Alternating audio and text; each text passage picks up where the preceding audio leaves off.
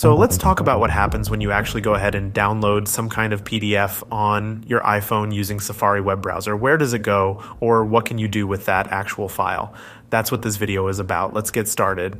A lot of people don't know this, but the Safari web browser on the iPhone does, in fact, have a download section. But when it's empty, it's just not visible. If there's anything inside the downloads, the button or the clickable tab shows up when you click on the AA button, right next to the URL. So the first method would be to check out the downloads, but chances are that nothing will be there, even if you downloaded some kind of PDF file. Well, the thing is that downloading PDFs on an iPhone doesn't work the same way as on the Android, or basically on any computer.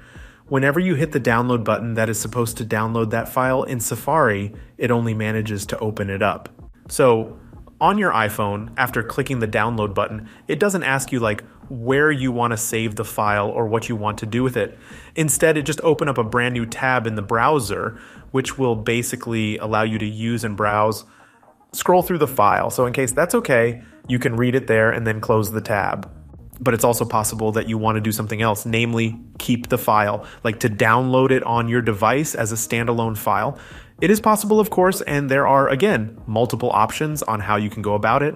Now, the key here is to click on the Share icon in the lower left corner. This will present you with many different sharing options. So right away, you can share the PDF using iMessage or basically any other form of sharing that is available to you. But we don't actually want to send it to anyone. Instead, we want to save it, so scroll down a bit more, and there you should see as one of the first few options, the one saying Save to Files. If you click on it, it will immediately show up all of your folders within the Files app, and it will ask you where you want to save the PDF. Now, at this point, it's just up to you to decide where you'd like to keep it. When you decide, just hit save, and then the file will be saved to your device.